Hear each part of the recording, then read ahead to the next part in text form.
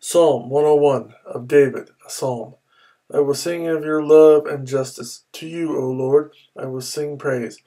I will be careful to lead a blameless life. When will you come to me? I will walk in my house with blameless heart. I will set before my eyes no vile thing. The deeds of faithless men I hate. They will not cling to me.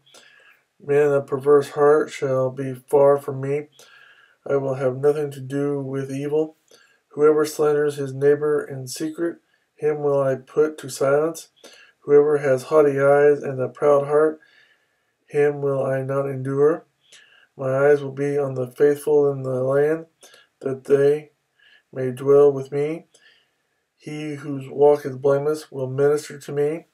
No one who practices deceit will dwell in my house.